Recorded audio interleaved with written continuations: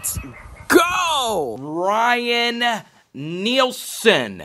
Is this the guy that's going to fix LSU's defense with zero defensive coordinator experience? Well, there's an asterisk to that.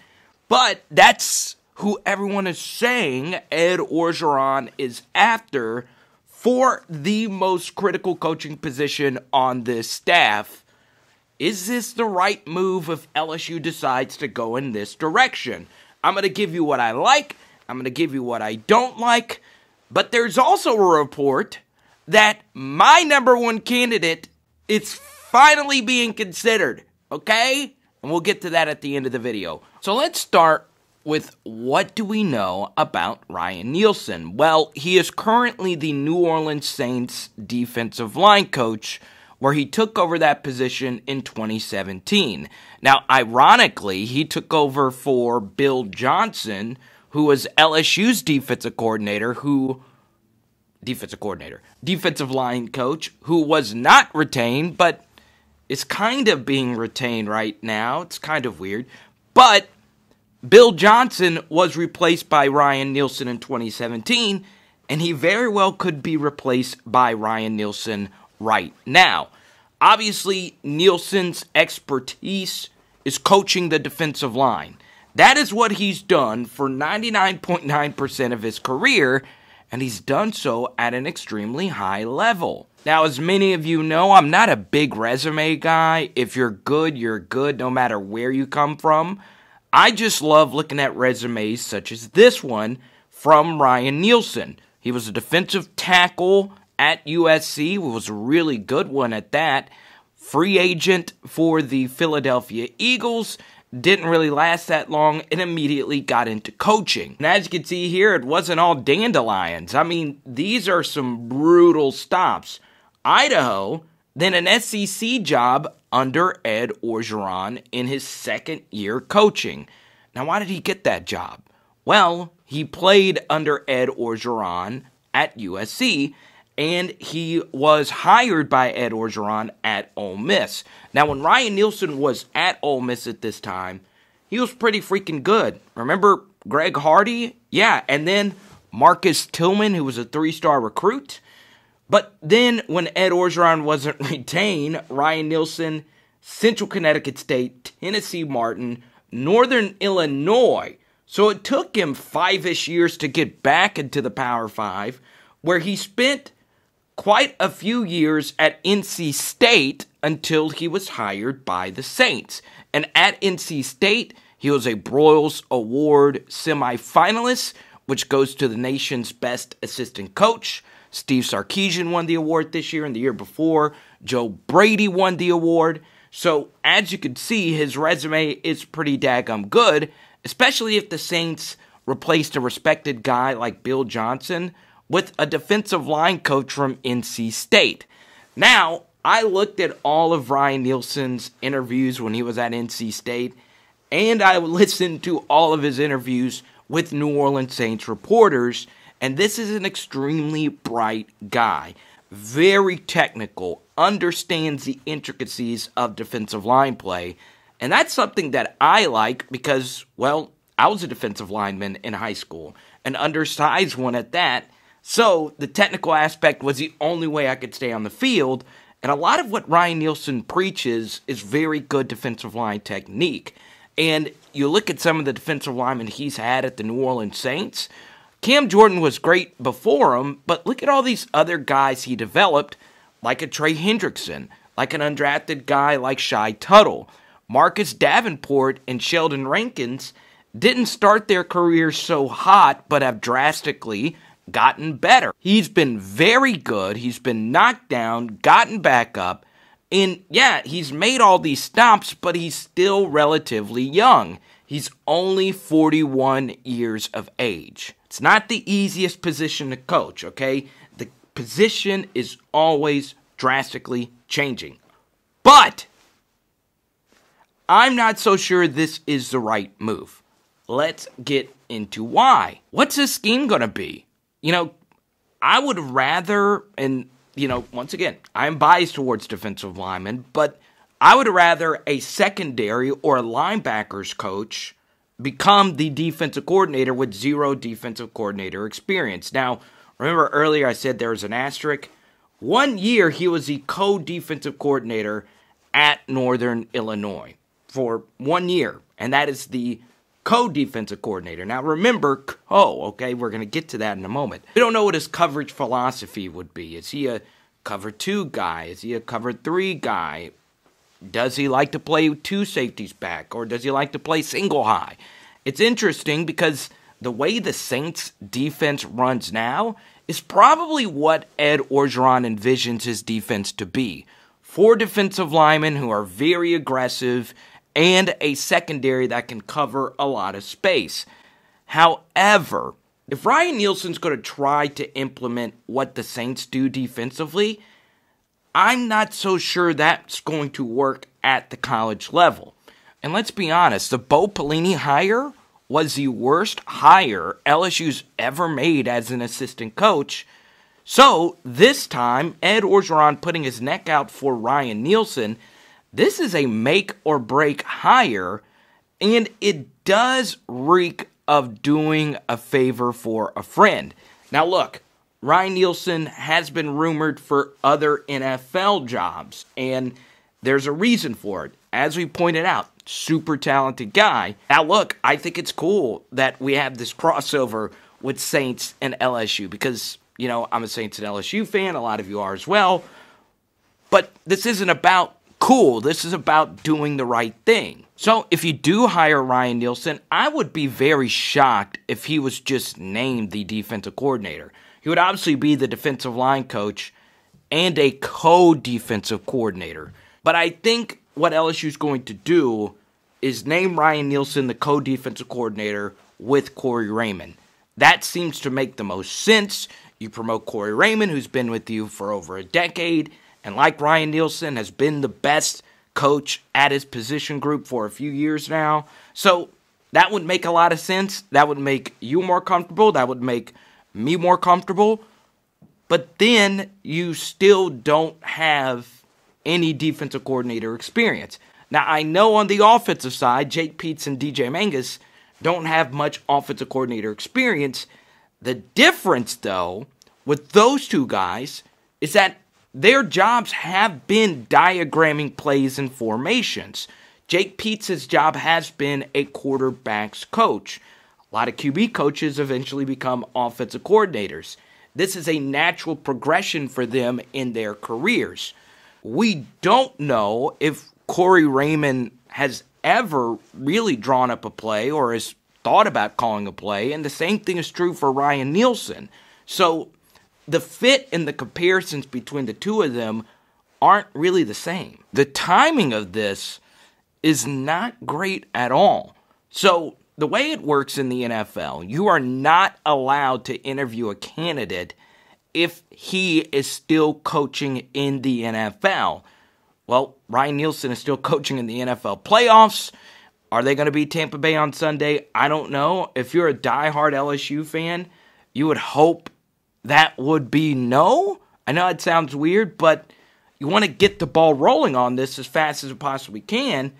Because Ryan Nielsen is not able to be officially interviewed. Now, there could be some backroom discussions with Orgeron and Nielsen. We don't know. More than likely, if this were going to be the case, that those discussions have happened. But there is still the opportunity that Ryan Nielsen gets a bigger NFL job, which is highly unlikely as well. Let's say the Saints win on Sunday, and let's say the Saints actually go to the Super Bowl, which obviously I would love, but that becomes a big issue for LSU because then you won't have any defensive coordinator a month down the road. Ed Orgeron might have, a strong handshake deal. Look, Ryan Nielsen owes a lot of his career, if not 99% of it, to Ed Orgeron for coaching him up so well at USC and then giving him his first Power 5 opportunity at Ole Miss. So, Ryan Nielsen is obviously forever indebted to this guy. So, in Orgeron-Nielsen pairing, if Nielsen says, yes, I'm coming, he's more than likely going to come. So we don't know scheme. We don't know when this hire would actually happen. But let's talk about something even deeper when it comes to football philosophy. So, the New Orleans Saints are a very aggressive defensive line, but they're also, and this is going to sound weird, a very thick defensive line. They're good at being aggressive, but they're also good at stalemating the line of scrimmage, which means they're able to penetrate and make good plays in the backfield, but also really good at stopping the run and not getting gashed. And that's pretty impressive that Ryan Nielsen has coached that group up to being that good against both. The problem is that college football in particular has become a sport where you need to stop the pass first. And when you have 4 defensive linemen, well, that's one less fast guy on the field to defend the pass. I was the most vocal about Bo Pelini being a bad hire. Now, eventually, I became optimist LSU fan, but in my heart of hearts, when the hire happened, I hated it. But is Bo Pelini so bad of a defensive coach to have given up 7 yards per play in 8 of LSU's 10 games this year? Now, for reference, 7 yards per play, there were only, I think, 4 or 5 defenses total that gave up 7 yards per play averaged over the year. Okay, so LSU's defense wasn't just historically bad. They were historically bad in 8 of the 10 games that they played. Now, we could talk about personnel, and yes, it sucks when you lost all those players, but those numbers are beyond laughably bad. So I've been thinking, was Bo Pelini so freaking bad to the point where he couldn't call plays at all and the defense was consistently confused? I don't think he is that bad of a play caller. I don't think anyone is that bad of a play caller when you have LSU's type of athletes and such bad statistics. So let's do some simple math here. When you have 4 defensive linemen on the field, you're obviously running a 4-man front. Remember, college football has become a sport where the quarterbacks and the receivers are smarter than they've ever been. They are so good at pre-snap knowing where each player is going to be. So, pre-snap, if you line up in a 4-man front every single time, guess what the quarterback knows? There's only 7 fast guys out there to defend the pass. Whereas with a 3-man front and a K'Lavon Chaisson off the edge, there's potentially 8 guys that could drop back into coverage. Now, of course, you have zone blitzes and whatnot, but look at LSU's defensive line personnel last year. None of those guys are really all that nimble outside of B.J. Ojolari. Now, that doesn't mean they're not athletic, but they're not the types of players that you have to worry about in coverage. So I'm starting to think that maybe the 4-man traditional front is a little bit outdated. The problem with having 4 defensive linemen down and playing a lot of single high, whether that was Todd Harris or Mo Hampton, is that leaves so many open pockets of space on the field that you can manipulate. So, unless your pass rush was sacking the quarterback at an extremely high speed, well, you were going to get picked apart. LSU's defense was doomed from the start. So I know this is getting technical, and there's so many different coverage schemes we could talk about.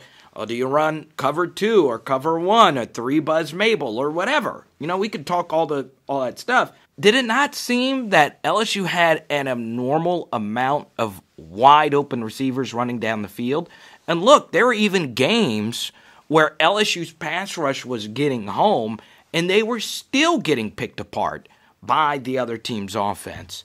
And when you run a 4-man front and your defensive linemen are as aggressive as LSU's were, well, that opens up huge pockets of space for the quarterbacks to scramble. LSU was gashed by both Ole Miss and Auburn simply because Bo Nix and Matt Corral were decent runners. I mean, we're not talking like Trevor Lawrence level athletes. We're talking about decent runners. So all those things, I just think that LSU needs a complete overhaul philosophically, and maybe Ryan Nielsen is that thing, but these are just ideas of me talking out loud. So take that for what it's worth. So, like with Bo Pelini, even if I don't feel on fire about any certain coach, I'm still going to cheer him on. I'm still going to hope for the best. Alrighty, so let's go a little deeper. So the person who did the first big Ryan Nielsen report is Glenn Guilbeau. So Glenn also pointed out that Glenn Schumann is also a name that's being floated around.